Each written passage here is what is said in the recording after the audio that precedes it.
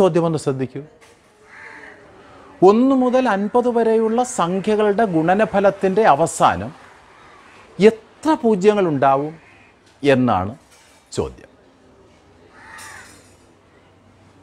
ഇത്തരം ചോദ്യങ്ങൾ നമ്മെ ആദ്യം നമ്പരപ്പിക്കും.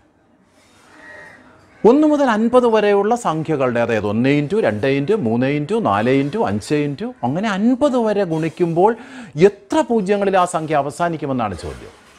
സങ്കീർണമായി നമുക്ക് തോന്നും. പക്ഷേ ഇതിൻ്റെ ഉത്തരം കണ്ടുപിടിക്കാൻ നമുക്ക് നിമിഷ നേരം മതിയാവും. ഇതുപോലെയുള്ള കുറേ ചോദ്യങ്ങളുണ്ട് PSC എക്സാമിനേഷനിൽ സ്ഥിര സാന്നിധ്യമായി കാണുന്ന ധാരാളം ചോദ്യങ്ങൾ. ഈ ചോദ്യങ്ങളെ എങ്ങനെ ഫലപ്രദമായി നേരിടാൻ കഴിയുമെന്ന് ഈ എപ്പിസോഡിലൂടെ വിവരിക്കുകയാണ്. PSCG അക്കാദമിയുടെ യൂട്യൂബ് ചാനലിലേക്ക് സ്വാഗതം. നമുക്ക് ക്ലാസ്സിലേക്ക് കിടക്കാം. 1 മുതൽ 50 വരെയുള്ള സംഖ്യകളുടെ ഗുണനഫലം എത്ര പൂജ്യങ്ങളിൽ അവസാനിക്കും എന്നതാണ് ചോദ്യം. ആദ്യമായി ഞാൻ ഷോർട്ട് കട്ട് പറഞ്ഞു തരാം. കാരണം നിങ്ങളിൽ പലർക്കും കൂടുതൽ ആഗ്രഹിക്കുന്നത് ഷോർട്ട് കട്ടാണ്. അതുകൊണ്ട് തന്നെ ഷോർട്ട് കട്ട് ആദ്യം പറയുകയും അതിനുശേഷം ആ ഷോർട്ട് കട്ട് എങ്ങനെയാണ് അറൈവ് ചെയ്തത് എന്ന് വിവരിക്കുകയും ചെയ്യാം. ശ്രദ്ധിക്കൂ, ഷോർട്ട് കട്ട് ഇതാണ്. 1 മുതൽ 50 വരെയുള്ള സംഖ്യകളാണ് എന്ന് പറഞ്ഞാൽ അതിൻ്റെ അർത്ഥം 1 ഇൻറ്റു 2 ഇൻറ്റു 3 ഇൻറ്റു ഇങ്ങനെ തുടർന്ന് 50 വരെയുള്ള സംഖ്യകളെ നമ്മൾ തുടർച്ചയായുള്ള സംഖ്യകളെ ഗുണിക്കുമ്പോൾ ഗുണനഫലത്തിൽ എത്ര സീറോ ഉണ്ടാകും എന്നാണ് ചോദ്യം. ഇതിൻ്റെ ഷോർട്ട് കട്ട് ഞാൻ ആദ്യം പറഞ്ഞു തരാം. 1 മുതൽ 50 വരെയുള്ള സംഖ്യ നിങ്ങൾ 50 എടുക്കുക. 1 മുതൽ 100 വരെയുള്ള സംഖ്യയാണെങ്കിൽ 100 എടുക്കുക. 1 മുതൽ 200 വരെയുള്ള സംഖ്യയാണെങ്കിൽ 200 എടുക്കുക. ഇതിൽ 5 എത്ര ഘടകമുണ്ട് എന്നറിയുന്നതിന് വേണ്ടി 1 മുതൽ 50 വരെയുള്ള സംഖ്യകളിൽ 5 ഘടകങ്ങളായി എത്ര ഘടകങ്ങൾ രൂപം കൊള്ളും എന്നറിയുന്നതിനായി നിങ്ങൾ ഇതിനെ 5 കൊണ്ട് ഡിവൈഡ് ചെയ്യുക. ഈ ഡിവിഷൻ്റെ ഒരു പ്രത്യേകത കൂടി ഞാൻ പറയാം. ഈ ഡിവിഷനിൽ നിങ്ങൾ 50നെ 5 കൊണ്ട് ഡിവൈഡ് ചെയ്യുക, കോഷ്യൻ്റ് ഇവിടെ എഴുതുക. ആ കോഷ്യൻറ്റിനെ വീണ്ടും 5 കൊണ്ട് ഡിവൈഡ് ചെയ്യുക, അതിൻ്റെ കോഷ്യൻ്റ് എഴുതുക. സിസ്റ്റം പരിഗണിക്കുകയേ വേണ്ട. എത്ര പ്രാവശ്യം അടങ്ങുന്നു എന്ന കാര്യം മാത്രം താഴോട്ട് എഴുതി പോവുക. അങ്ങനെ വരുമ്പോൾ 50നെ 5 കൊണ്ട് ഡിവൈഡ് ചെയ്യുമ്പോൾ നമുക്ക് കിട്ടുക 10 ആണ്. 10നെ വീണ്ടും നാം 5 കൊണ്ട് ഡിവൈഡ് ചെയ്യുന്നു. എത്ര കിട്ടി? 2 കിട്ടി. 5നേക്കാൾ കുറഞ്ഞ സംഖ്യയാണ് 2. അതുകൊണ്ട് ഇനി ഡിവൈഡ് ചെയ്യേണ്ട കാര്യമില്ല. 2ൽ 5 അടങ്ങുകയില്ല. ഇവിടെ ഡിവിഷൻ നിർത്തുക. അടുത്തതായി നാം നോക്കേണ്ട കാര്യം എന്താണെന്ന് ചോദിച്ചാൽ, ഇവിടെ ഡിവിഡൻഡ് 50 ആയിരുന്നു. കാരണം 50നെയാണ് നമ്മൾ ഡിവൈഡ് ചെയ്തത്. ആ 50നെ ഒഴിവാക്കുക, മറ്റ് സംഖ്യകൾ തമ്മിൽ കൂട്ടുക. 10 + 2 12 എന്ന് നമുക്ക് ഉത്തരം കിട്ടി. Option B 12 answer. വളരെ പെട്ടെന്ന് ചെയ്യാൻ കഴിയും. 50നെ 5 കൊണ്ട് ഡിവൈഡ് ചെയ്യുന്നു. 50ൽ 5 10 പ്രാവശ്യം, 10ൽ 5 2 പ്രാവശ്യം. 50നെ ഡിവിഡൻറ്റിനെ ഒഴിവാക്കുന്നു. ഒഴിവാക്കിയതിന് ശേഷം 2 കോഷ്യൻറ്റുകൾ തമ്മിൽ കൂട്ടുന്നു. 10 + 2 12. ഇതാണ് ഷോർട്ട് കട്ട്. ഇത് കണ്ടുപിടിക്കാൻ നിമിഷ നേരം മതി. നമ്മൾ ഇങ്ങനെ ചെയ്യുമ്പോൾ ഈ ഷോർട്ട് കട്ട് എങ്ങനെ അറൈവ് ചെയ്തു എന്ന കാര്യം നിങ്ങൾ അറിഞ്ഞിരിക്കേണ്ടതുണ്ട്. എങ്ങനെയാണ് ഈ ഉത്തരത്തിലേക്ക് നമ്മൾ എത്തിയത് എന്ന് നമുക്കൊന്ന് പരിശോധിക്കാം. നോക്കൂ, നിങ്ങൾക്ക് കൂടി അറിയാവുന്ന ഒരു കാര്യമാണ്, 2നെ 5 കൊണ്ട് ഗുണിച്ചാൽ നമുക്ക് എന്താണ് കിട്ടുക? 10 ആണ്. 2നെ 5 കൊണ്ട് ഗുണിക്കുമ്പോൾ 10 ആണ് ലഭിക്കുക. ഒരു 0ത്തിൽ അവസാനിക്കുന്ന ഒരു സംഖ്യ. ഇങ്ങനെ ഒരു 2ഉം ഒരു 5ഉം കൂടിയുള്ള മൾട്ടിപ്ലിക്കേഷൻ നടക്കുമ്പോൾ ഒരു 0 ഉണ്ടാകുന്നു. 2 5ഉം 2 2ഉമായി ഗുണനം നടക്കുമ്പോൾ 2 സീറോകൾ ഉണ്ടാകുന്നു. 3 2കളും 3 5കളും തമ്മിൽ ഗുണനം നടക്കുമ്പോൾ 3 സീറോകൾ ഉണ്ടാകുന്നു. ഇതിങ്ങനെ തുടർന്നു പോകും. 100 2കളും 100 5കളും തമ്മിലുള്ള മൾട്ടിപ്ലിക്കേഷൻ നടത്തിയാൽ നമുക്ക് കിട്ടുക 100 സീറോയിൽ അവസാനിക്കുന്ന സംഖ്യയായിരിക്കും. ഈ ഒരു തത്വത്തെ ഫലപ്രദമായി ഉപയോഗിച്ചുകൊണ്ടാണ് നാം ഇവിടെ ഉത്തരം കണ്ടെത്തിയത്.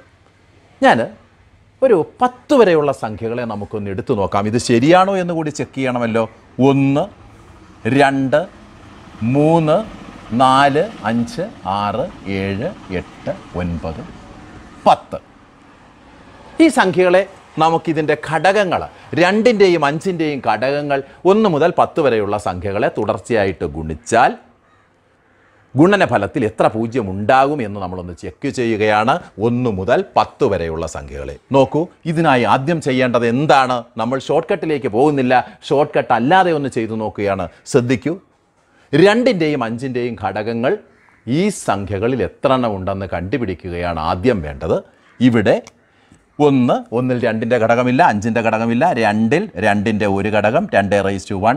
3 നമുക്കറിയാം അതൊരു പ്രൈം നമ്പറാണ്. 3 കൊണ്ട് 1 കൊണ്ടും മാത്രമേ അതിനെ ഡിവൈഡ് ചെയ്യാൻ പറ്റുകയുള്ളൂ. അതിന് 3 1 മാത്രമേ ഘടകമായിട്ടുള്ളൂ. അപ്പോൾ അത് എടുക്കേണ്ട കാര്യമില്ല. 4 നമുക്കറിയാം 2 ഗുണം 2 ആണ്. അപ്പോൾ 2² ആണ്.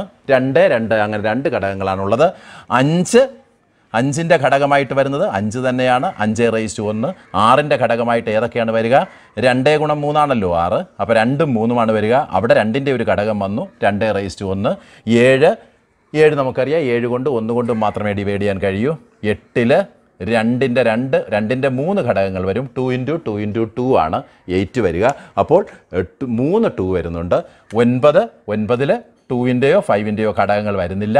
10-ൽ നമുക്കറിയാം 5ൻ്റെ ഒരു ഘടകവും 2ൻ്റെ ഒരു ഘടകവും വരുന്നുണ്ട്. 5 ഗുണം 2 ആണ് 10.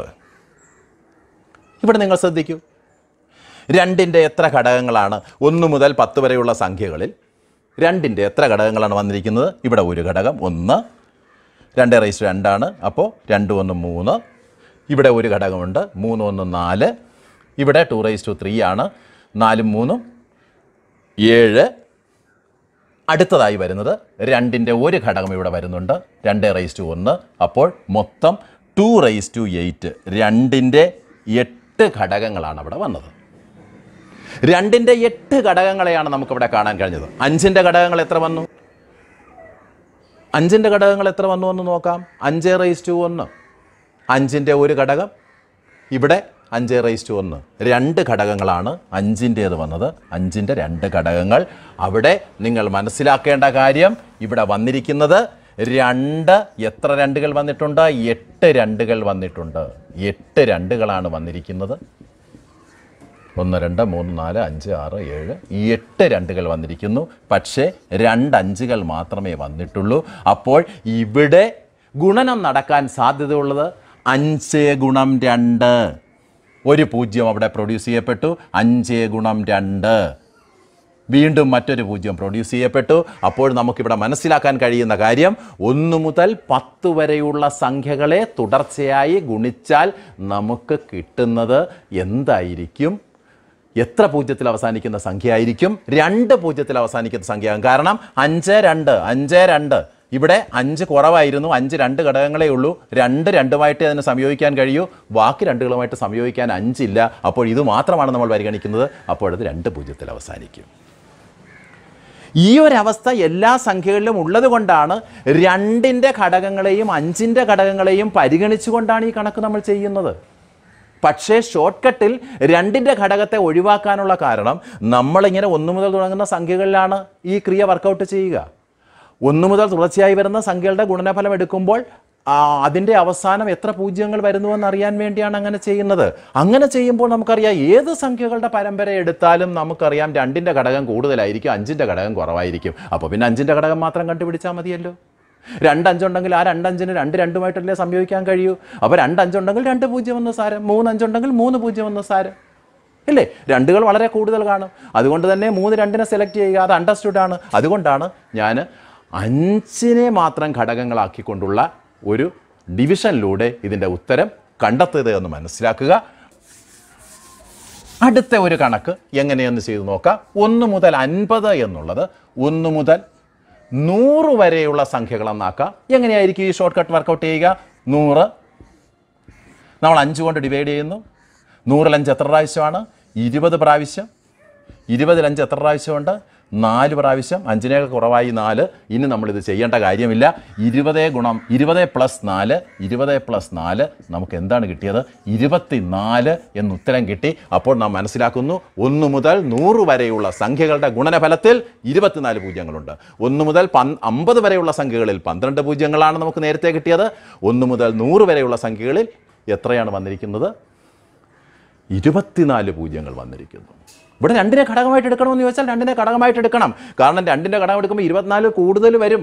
2ന്റെ ഘടകങ്ങൾ 24 അഞ്ചുകളേ ഉള്ളൂ. അതുകൊണ്ട് 24 അഞ്ചുകൾക്ക് മാത്രമേ 24 2മായി സംയോജിച്ചുകൊണ്ട് 0 പ്രൊഡ്യൂസ് ചെയ്യാൻ കഴിയൂ. അതുകൊണ്ടാണ് നമ്മൾ 5ൻ്റേത് മാത്രം എടുത്ത് ചെയ്താൽ മതി, എളുപ്പത്തിൽ ക്രിയ ചെയ്യുന്നതിന് വേണ്ടി അങ്ങനെ ചെയ്താൽ മതി എന്ന് പറയുന്നത്. അതുകൊണ്ടാണ് നിങ്ങൾ ഓരോരുത്തരും 1 മുതൽ 250 വരെയുള്ള സംഖ്യകളുടെ ഗുണനഫലം എത്ര പൂജ്യങ്ങളിൽ അവസാനിക്കുമെന്ന കാര്യം ഒന്ന് വർക്കൗട്ട് ചെയ്തിട്ട് അതിൻ്റെ ഉത്തരം കമൻറ്റ് ബോക്സിൽ രേഖപ്പെടുത്തും. നമുക്ക് അടുത്ത കണക്കിലേക്ക് കടക്കാം. അടുത്തതായി നമുക്ക് ഈ കണക്കൊന്ന് പരിഗണിക്കാം. ആദ്യത്തെ 20 ഇരട്ട സംഖ്യകളുടെയും 20 ഒറ്റ സംഖ്യകളുടെയും തുകകളുടെ വ്യത്യാസം എത്ര എന്നാണ് ചോദ്യം. ഇതെ സംബന്ധിച്ച് ശരിക്കും അറിയാവുന്നവർക്ക് ഉടൻ തന്നെ ഉത്തരം പറയാൻ കഴിയും. 20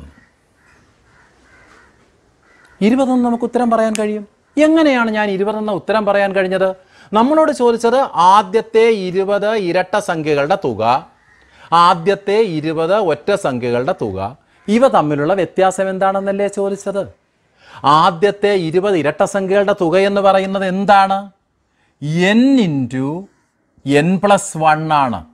n × n+1 ആണ്. ഇവിടെ n എന്ന് പറയുന്നത് എത്രയാണ്? 20 ഇരട്ട സംഖ്യകൾ. ഇരട്ട സംഖ്യകളുടെ എണ്ണം എന്ന് പറയുന്നത് 20 എണ്ണമാണ്. 20 ഇരട്ട സംഖ്യയാണുള്ളത്. അപ്പോൾ n 20 ആണ്, n+1 21 ആണ്. 20 × 21.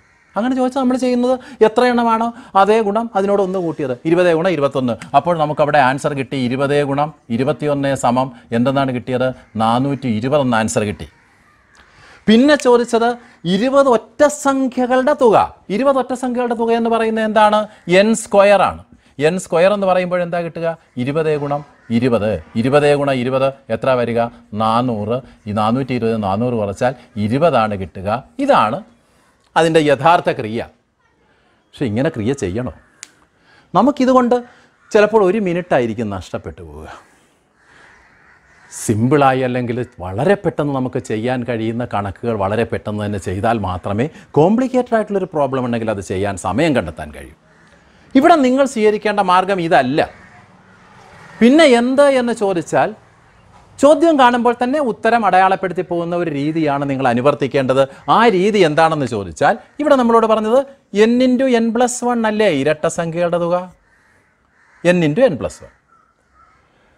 n² ആണല്ലോ ഒറ്റ സംഖ്യകളുടെ തുടർച്ചയായ 1 മുതൽ തുടർച്ചയായി വരുന്ന ഒറ്റ സംഖ്യകളുടെ തുക എന്ന് പറയുന്നത് n² ആണല്ലോ. നിങ്ങൾ n × n+1 നിന്ന് n² ഒന്ന് കുറച്ച് നോക്കിക്കേ, എന്താ സംഭവിക്കുക? ഇവിടെ ആദ്യം ഇതിനെ ഒന്ന് സിംപ്ലിഫൈ ചെയ്യാം. n × n n² ആണല്ലോ. n × n n² ആണ് വരിക.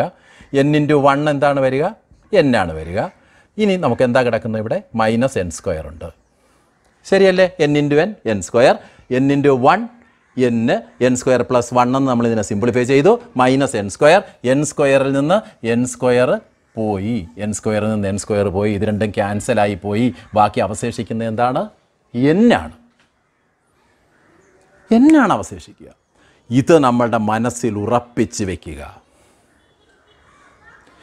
n എണ്ണം തുടർച്ചയായ n എണ്ണം ഇരട്ട സംഖ്യകളുടെയും n എണ്ണം ഒറ്റ സംഖ്യകളുടെയും തുകകളുടെ വ്യത്യാസമെന്ന് പറയുന്നത് n ആയിരിക്കും എന്ന കാര്യം മനസ്സിൽ ഉറപ്പിച്ച് വയ്ക്കുന്ന ഒരാൾക്ക് ഈ ചോദ്യം കാണുമ്പോൾ ഇവിടെ n എന്താണ്? രണ്ടിടത്തും നിശ്ചിത എണ്ണം തന്നെയാണ്. ആദ്യം തുടക്കം മുതലുള്ള 20 ഇരട്ട സംഖ്യകൾ, തുടക്കം മുതലുള്ള 20 ഒറ്റ സംഖ്യകൾ രണ്ടും നിശ്ചിത സംഖ്യ തന്നെയാണ്. അപ്പോൾ അതാണ് n. n എന്ന് പറയുന്നത് 20 ആണ്. ഇവിടെ എന്താണ് ഉത്തരം കിട്ടുക? n തന്നെയാണ് ഉത്തരം കിട്ടുക, 20. പക്ഷേ ഈ ഒരു കാര്യം മനസ്സിൽ ഉറച്ചിരിക്കണം. നമ്മളുടെ ആദ്യത്തെ n ഇരട്ട സംഖ്യകളുടെയും ആദ്യത്തെ n ഒറ്റ സംഖ്യകളുടെയും തുകകൾ തമ്മിലുള്ള വ്യത്യാസം n ആയിരിക്കും എന്ന കാര്യം മനസ്സിലാക്കുന്ന ഒരാൾക്ക് ചോദ്യം കാണുമ്പോൾ തന്നെ ഉത്തരം കറുപ്പിച്ചുകൊണ്ട് മുന്നോട്ട് നീങ്ങാൻ കഴിയും. അടുത്തതായി നമുക്ക് ഈ കണക്കൊന്ന് നോക്കാം. 1 മുതൽ 50 വരെയുള്ള സംഖ്യകളിലെ ഇരട്ട സംഖ്യയുടെ തുക എത്ര? നമ്മളിവിടെ നേരത്തെ ചർച്ച ചെയ്തത് തന്നെയാണ്. എങ്കിലും ഇവിടെ പലർക്കും സംഭവിക്കാറുള്ള ഒരു അപാകത 1 മുതൽ 50 വരെയുള്ള സംഖ്യകളിലെ ഇരട്ട സംഖ്യകളുടെ തുകയെന്ന് ചോദിക്കുമ്പോൾ നമുക്കറിയാം n × n+1 ആണ് അവിടെ ചെയ്യേണ്ടത്. n × n+1 ആണ് അവിടുത്തെ വാക്യം. പക്ഷേ പലരും 50 എന്നുള്ളത് n ആയിട്ട് എടുക്കും. 50 n ആയിട്ട് എടുക്കാൻ പാടുണ്ടോ അവിടെ? പാടില്ല. കാരണം 1 മുതൽ 50 വരെയുള്ള ഇരട്ട സംഖ്യകളാണ് ചോദിച്ചത്. 1 മുതൽ 50 വരെ എത്ര ഇരട്ട സംഖ്യകളാണുള്ളത്? 25 ഇരട്ട സംഖ്യകളിലേ ഉള്ളൂ. അപ്പോൾ n ആയിട്ട് നമ്മൾ എടുക്കേണ്ടത് എന്താണ്? 25 ആണ്. നമുക്കറിയാം 1 മുതൽ 50 വരെയുള്ള സംഖ്യകളിൽ 25 ഇരട്ട സംഖ്യകളും 25 ഒറ്റ സംഖ്യകളുമാണുള്ളത്. 49 വരെയുള്ള സംഖ്യകളാണെങ്കിലോ 1 മുതൽ 49 വരെയുള്ളതാണെങ്കിലോ 24 ഇരട്ട സംഖ്യകൾ. അതെങ്ങനെ അറൈവ് ചെയ്യും? 49 നിന്ന് 1 കുറയ്ക്കുക, ഒരു ഇരട്ട സംഖ്യയിൽ അറൈവ് ചെയ്യുക, താഴത്തെ ഇരട്ട സംഖ്യയിൽ അറൈവ് ചെയ്യുക, 2 കൊണ്ട് ഡിവൈഡ് ചെയ്യുക. അപ്പോൾ നമുക്ക് എത്ര കിട്ടി? 24 എന്ന് കിട്ടിയില്ലേ?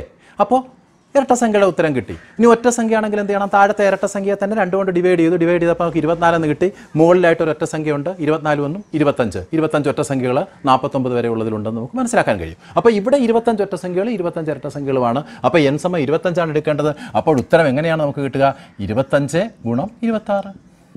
25 × 26. 25 × 26 എത്രയാണ് കിട്ടുക? 25 × 25 625. 25 × 26 650 എന്ന് നമുക്ക് ഉത്തരം ലഭിക്കും. മനസ്സിലായല്ലോ? 650 എന്ന് ഉത്തരം ലഭിക്കും. വളരെ പെട്ടെന്ന് നമുക്ക് ചെയ്യാൻ കഴിയും. n എന്താണോ, എന്നിനോട് 1 കൂട്ടിയ സംഖ്യ എന്താണോ, ഇവ തമ്മിൽ നമ്മൾ ഗുണിച്ചാൽ മതിയാവും, കഴിഞ്ഞാൽ ഉത്തരം കിട്ടും. ഇനി ഇവിടെ 1 മുതൽ 50 വരെയുള്ള ഇരട്ട സംഖ്യകൾക്ക് പകരം ഒറ്റ സംഖ്യകളാണ് തന്നിരുന്നതെങ്കിലോ? ഇവിടെയും നമുക്കറിയാം 25 ഒറ്റ സംഖ്യകളാണ് വരിക. 25 ഒറ്റ സംഖ്യകൾ വരുമ്പോൾ അവിടെ n × n+1 എന്നല്ല വരിക, n² ആണെന്ന് വരിക. അപ്പോൾ 25 × 25 ആണ് വരിക. 625 എന്ന് നമുക്ക് ഉത്തരം കിട്ടും. 625 എന്ന് നമുക്ക് ഉത്തരം കിട്ടും. 25 25 ഗുണിച്ചാൽ മതി. n² ആണ്. 1 മുതൽ 50 വരെ 25 ഒറ്റ സംഖ്യകളല്ലേ ഉള്ളത്. അപ്പോൾ n² 25² 625 ഉത്തരം കിട്ടും. ഇനി ഇവിടെ ഒറ്റ സംഖ്യയുമല്ല എണ്ണൽ സംഖ്യ എന്നാണ് തരുന്നതെങ്കിൽ നമുക്കറിയാം 1 മുതലുള്ള 50 വരെയുള്ള എല്ലാ സംഖ്യകളും 1+, 2+, 3+ അങ്ങനെ വന്ന് 50 വരെയുള്ള എല്ലാ സംഖ്യകളെയും നമ്മൾ കൂട്ടണം. അപ്പോൾ അങ്ങനെ വരുമ്പോൾ നമ്മൾ ഇത് രണ്ടുമല്ല ഉപയോഗിക്കുക, n × n+1 അല്ല ഉപയോഗിക്കുക, n² അല്ല ഉപയോഗിക്കുക. അവിടെ എന്താണ് ചെയ്യേണ്ടത്? ഇരട്ട സംഖ്യകളുടെ തുക കാണുവാൻ നിങ്ങൾ ഉപയോഗിച്ച വാക്യമുണ്ടല്ലോ, ആ വാക്യത്തെ 2 കൊണ്ട് ഡിവൈഡ് ചെയ്താൽ മതി. അതായത് അതിനുപയോഗിച്ച വാക്യം ഏതായിരുന്നു? n × n+1. അതിനെ 2 കൊണ്ട് ഡിവൈഡ് ചെയ്യുക. n × n+1 / 2. നമ്മളിത് ഇരട്ട സംഖ്യ കാണുന്നതിന് n × n+1 ആണ് ഉപയോഗിച്ചത്. അതിന് 2 കൊണ്ട് ഡിവൈഡ് ചെയ്ത് കഴിഞ്ഞാൽ 1 മുതൽ 50 വരെ അല്ലെങ്കിൽ എത്ര സംഖ്യയുമാകട്ടെ എണ്ണൽ സംഖ്യകളുടെ തുക, അതായത് മൊത്തം സംഖ്യകളെയും പ്രദാനം ചെയ്യുന്നുണ്ട്. അവിടെ ഒറ്റയും വരുന്നുണ്ട്, ഇരട്ടയും വരുന്നുണ്ട്. അപ്പോൾ നമ്മൾ എന്താ ചെയ്യുക? n × n+1/2. അപ്പോൾ ആ കണക്ക് എങ്ങനെയായിരിക്കും ചെയ്യുക? 1 മുതൽ 50 വരെ എത്ര എണ്ണൽ സംഖ്യകൾ? 50 എണ്ണൽ സംഖ്യകൾ. എല്ലാ സംഖ്യകളും ഉൾപ്പെടില്ലേ? 50 എണ്ണൽ സംഖ്യകളുണ്ട്. 50 എണ്ണൽ സംഖ്യ ഉണ്ടാകുമ്പോൾ നമ്മൾ എന്താ ചെയ്യുക? 50 × 51. 50 × 51 എത്ര കിട്ടുക? 50 × 50 2500. 50 × 51 ഒരു 50 കൂടെ കൂട്ടു, 2550. അതിന് നമ്മൾ 2 കൊണ്ട് ഡിവൈഡ് ചെയ്യുന്നു. അപ്പോൾ എത്ര കിട്ടുക? അതിൻ്റെ പകുതി 1275 എന്ന് നമുക്ക് ഇവിടെ ഉത്തരം കിട്ടും. 1275 എന്ന് ഉത്തരം കിട്ടും. അവിടെ നമ്മൾ ചെയ്തത് എന്താണ്? 50 × 51 / 2. ക്ലാസ് നിങ്ങൾക്ക് ഇഷ്ടമായോ? ഇഷ്ടമായെങ്കിൽ ലൈക്ക് ബട്ടണിൽ ഒന്ന് ക്ലിക്ക് ചെയ്യൂ. കമൻറ്റ് ബോക്സിൽ നിങ്ങളുടെ അഭിപ്രായം രേഖപ്പെടുത്തൂ. കമൻറ്റ് ബോക്സ് ചാനൽ ഇനിയും സബ്സ്ക്രൈബ് ചെയ്തിട്ടില്ലെങ്കിൽ സബ്സ്ക്രൈബ് ചെയ്യൂ. സബ്സ്ക്രൈബ് ബട്ടണോടൊപ്പമുള്ള ബെല്ലൈക്കൺ ക്ലിക്ക് ചെയ്താൽ അപ്ലോഡ് ചെയ്യുന്ന വീഡിയോകളുടെ നോട്ടിഫിക്കേഷൻ അപ്പോൾ തന്നെ നിങ്ങൾക്ക് ലഭിക്കുന്നതാണ്. ഏവർക്കും വിദ്യാശംസകൾ. Good bye.